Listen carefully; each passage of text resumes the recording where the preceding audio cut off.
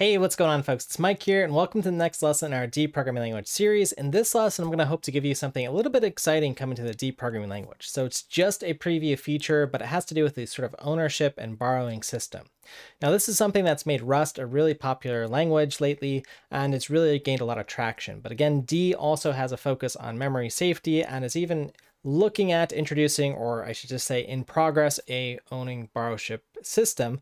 So if that's something that's strictly a requirement to write safer code, for instance, there is a mechanism coming in D for that. So with that said, let's go ahead and take a look.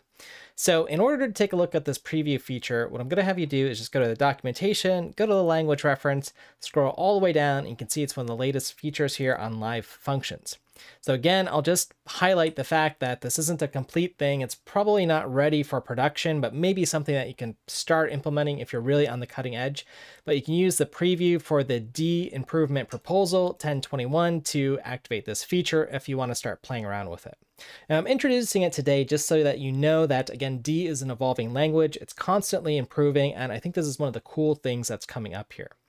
So I'm just going to go through a simple example showing the first sort of notion of ownership and what the new @live attribute does, or at least is being previewed in the D language. So with that said, let's go ahead and just take a look at this example here. And I've actually kind of written out or recreated this, but I want to go ahead and walk through it.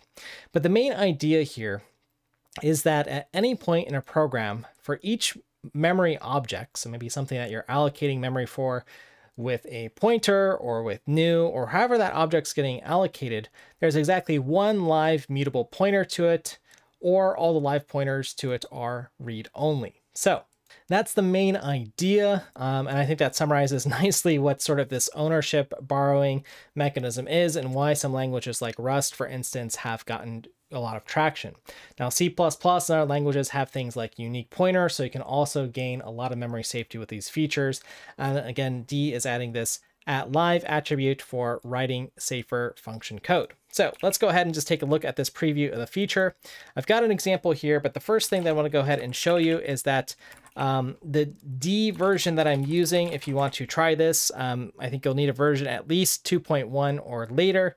Now, there's been a few releases since I've updated my compiler, but you'll want to compile your code again with a preview for the D improvement proposal, or the DIP here, 1021 here. Okay.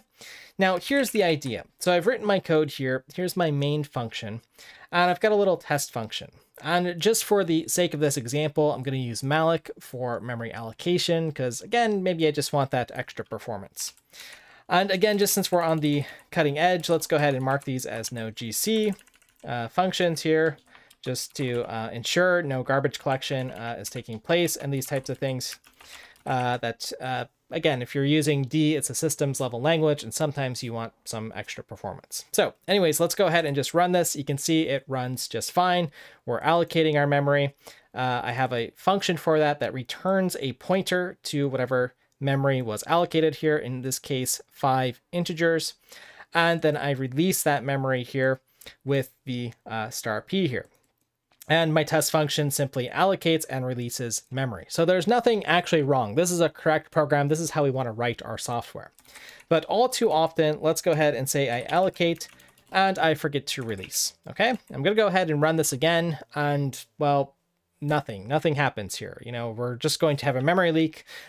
We're not releasing the resource that we are allocating, right? And that's sort of breaking our rule from this article here, saying that at any point in the program for each memory object, there's exactly one live mutable pointer to it, or all the live pointers are just read-only, meaning they're not changing. So we can have as many things as we want pointing to malloc if they're all read-only, but if we just have our memory allocated and then it's left alone, well, there's an issue here. So how do we fix this? Well, let's go ahead and just put the @live attribute on this function here.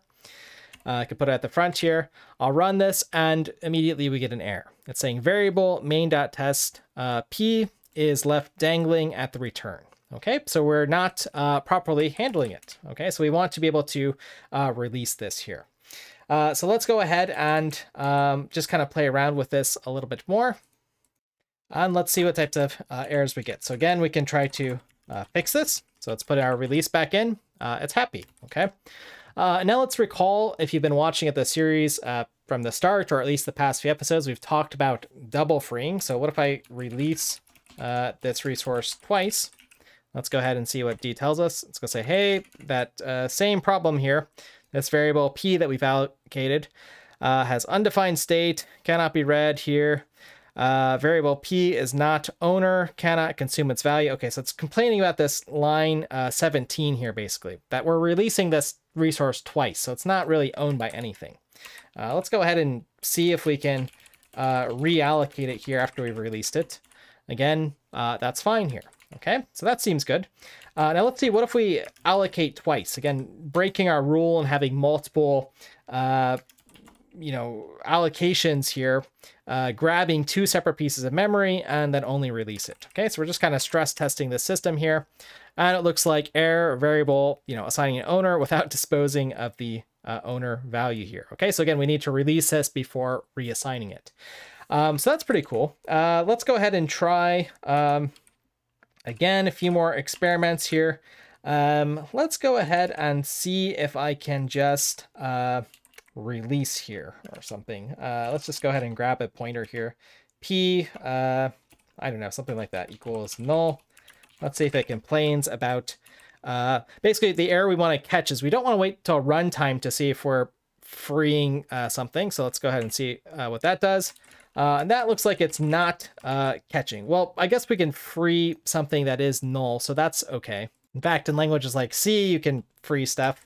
But what if we do like void? So void is a way, and we haven't really talked about this, meaning that we have basically unallocated, so sort of undefined value. It's up to us to acquire some resource, okay?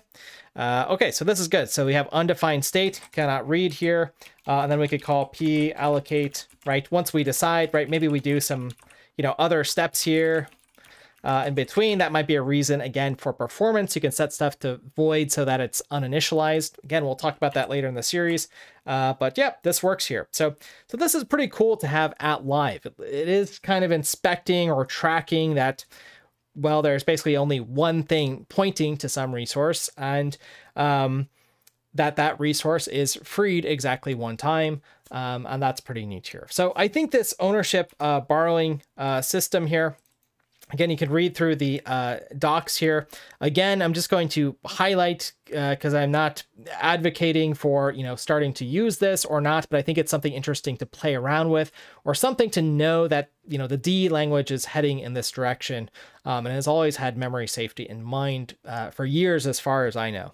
So I think that's pretty cool. You can take a read of this and explore the live attribute and all the features here, learn a little bit about how maybe the pointers are tracked or the different states that they're in.